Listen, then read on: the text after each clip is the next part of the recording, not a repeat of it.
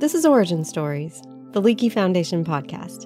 I'm Meredith Johnson. Today's story is from producer Ben Nimkin, and it's about something we've all experienced but don't usually think much about. Hi, Ben. Hey, Meredith.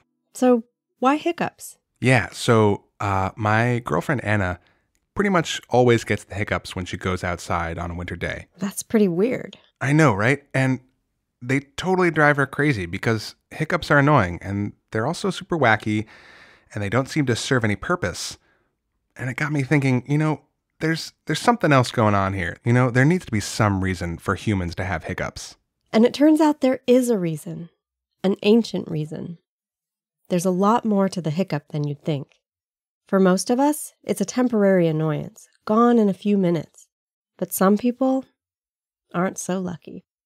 Charles Osborne was a farmer living in Iowa, 28 years old, 5 feet 4 inches tall, and pretty muscular. And one day in 1922, he was feeling pretty sure of himself, and he lifted up a 350-pound pig for slaughter. But the pig got the best of him, and he fell to the ground. Osborne picked himself up, dusted himself off, and got back to work. But a little while later, he began to hiccup. His hiccups continued for several days, then months, and then decades. Charles Osborne. Yeah, well, to me, he was Charlie. That's Charlie Osborne's doctor, Terry Anthony. Osborne traveled as far as Alaska to try to get treatment for his hiccups. A friend even fired a shotgun right behind Osborne to try to scare the hiccups out of him. 50 years into his bout of hiccups, he sought the help of Dr. Anthony. Anthony specializes in neuroanatomy. At the time, he was teaching at Southern Illinois University and researching the biological background of behavior. One of my favorite lectures to give is The Honorable Heritage of the Humble Hiccup. Would you describe yourself as a hiccupologist? Yes. You don't have to say yes. Okay. Osborne hiccuped continuously for 68 years.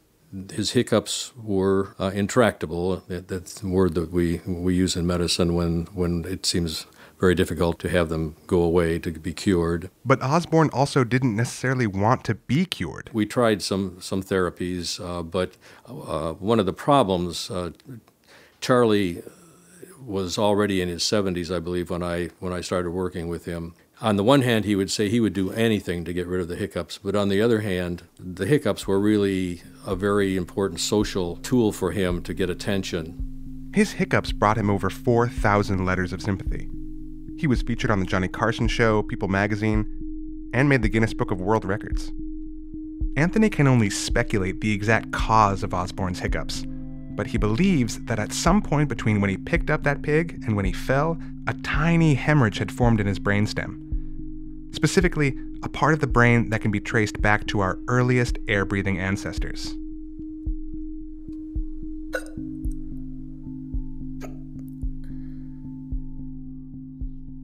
The ancient Greek physician Galen thought hiccups were the escape of violent emotions, fleeing the stomach through the mouth.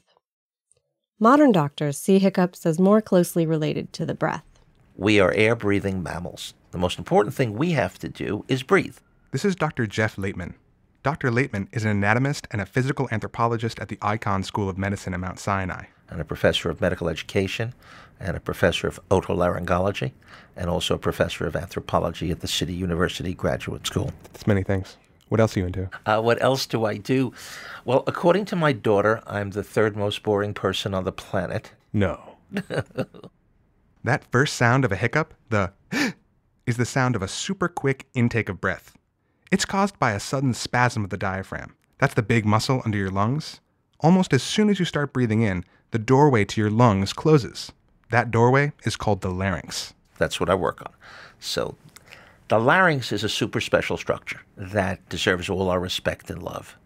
And inside this wonderful house is given our vocal folds, or vocal cords, as the general public knows them, which open and close to protect. It's a key protector. Okay, so you've got the diaphragm, the big muscle below your lungs. You've got the larynx, that wonderful house that protects your lungs, and the vocal folds inside. And they all do something really weird when you hiccup. Your diaphragm spasms, and immediately afterward, your vocal folds shut tight. So I'll give you a little example.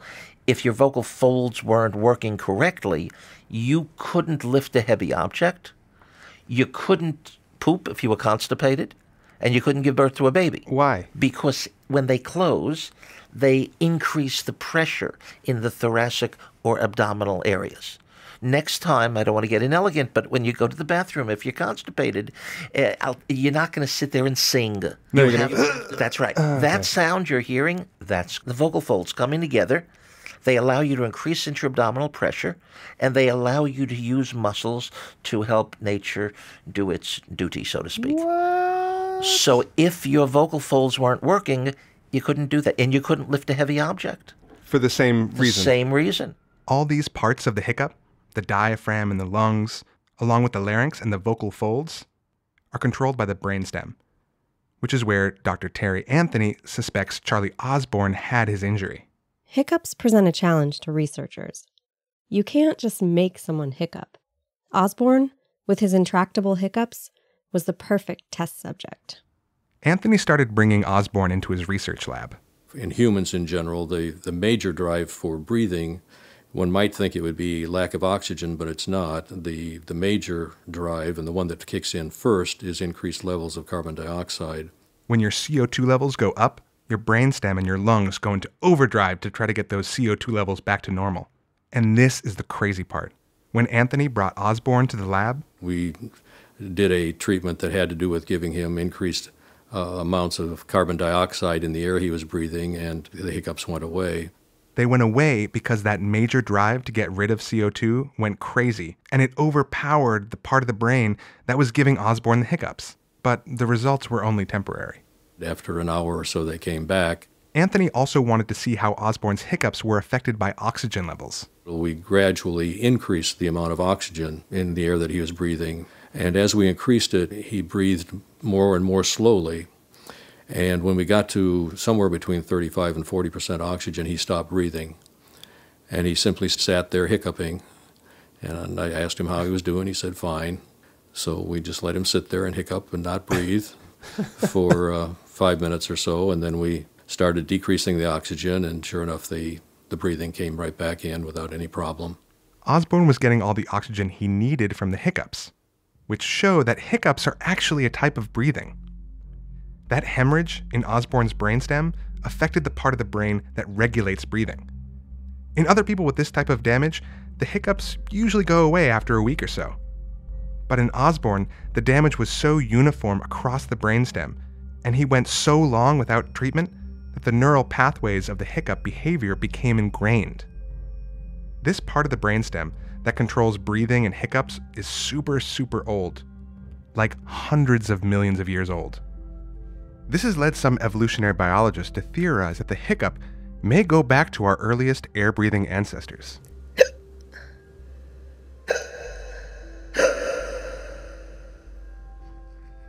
I'll let Dr. Richard Wilson explain.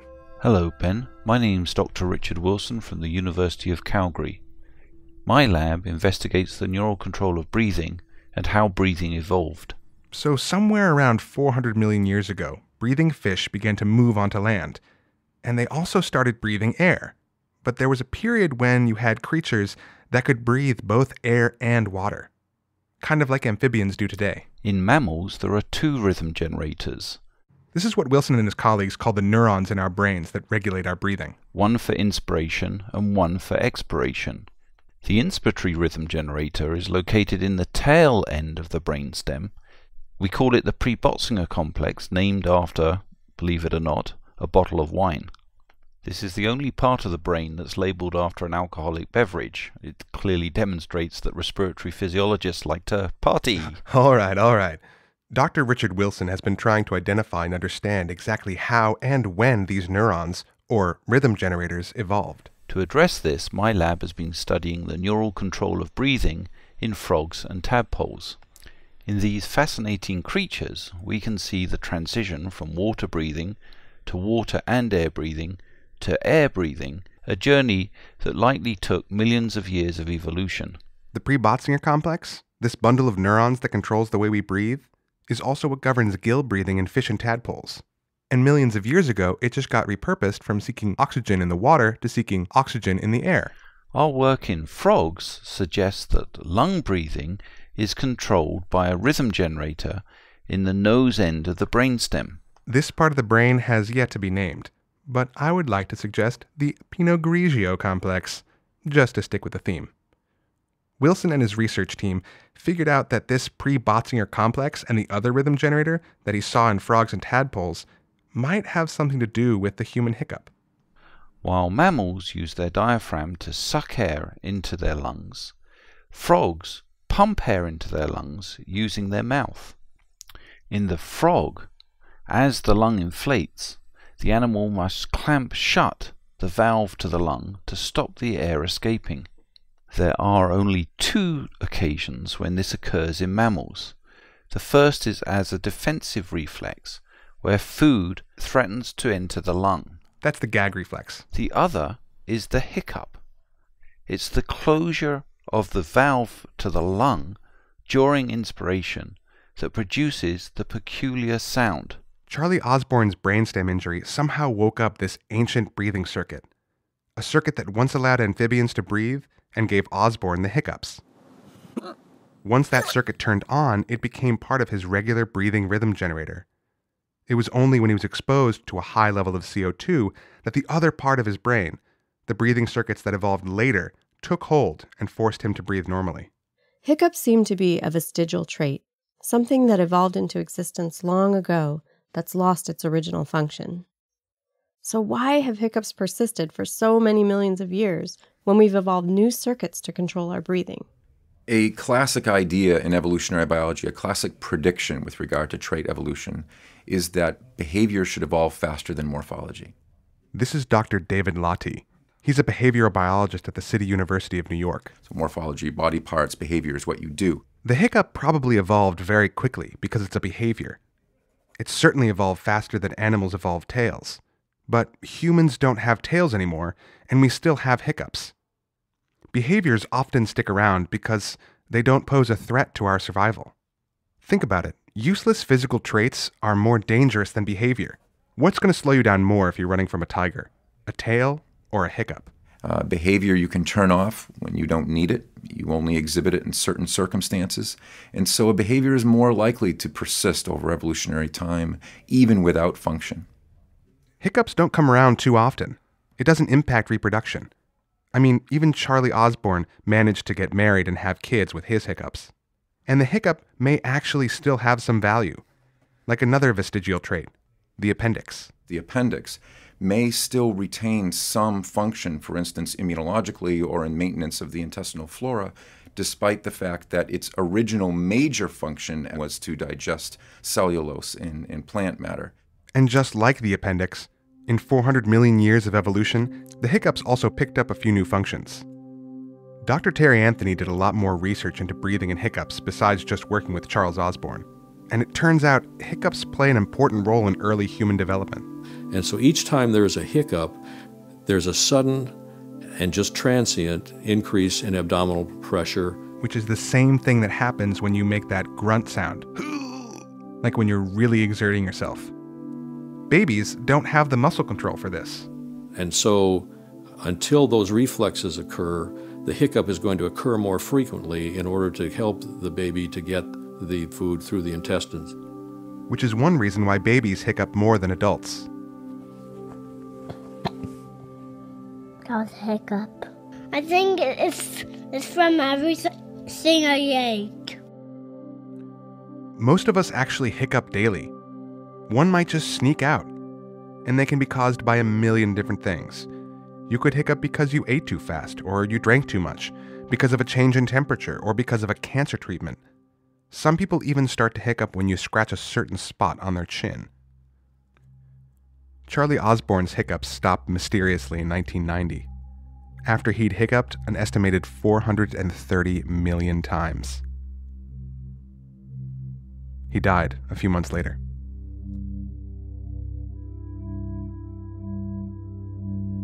So it's like...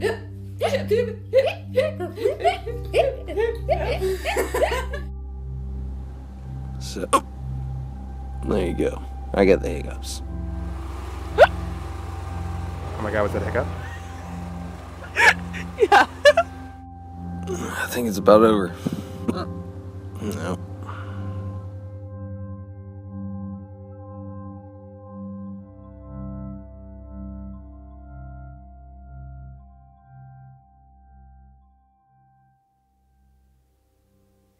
Ben, we can't end this story without hearing Dr. Anthony's favorite hiccup cure.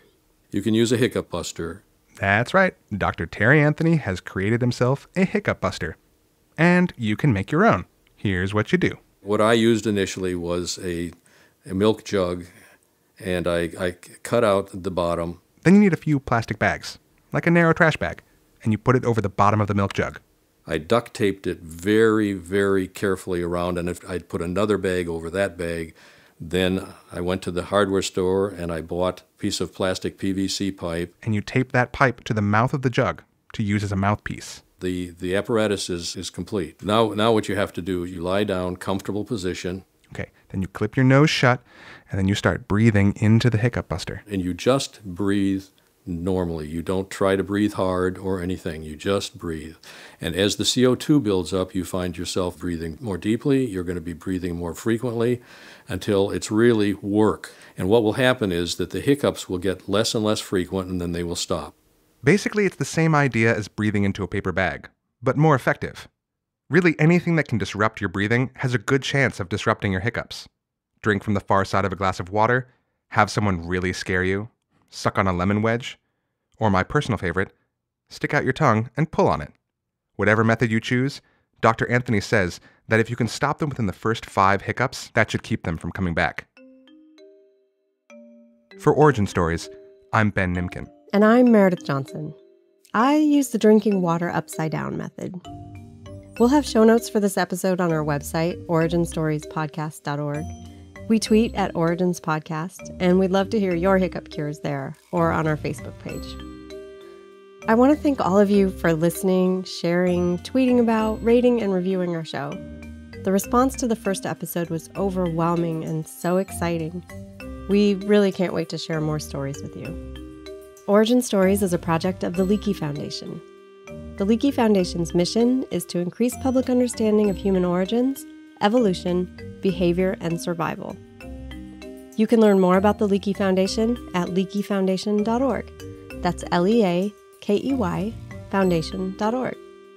You can find and follow us on Facebook and Twitter too. Our show is made possible with support from Wells Fargo Bank. And we have a new sponsor, Adept Word Management, Intelligent Transcripts.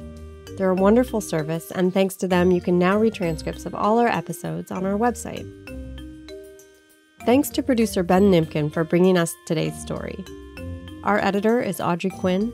Music in this episode is by David Ossett. Thanks for listening.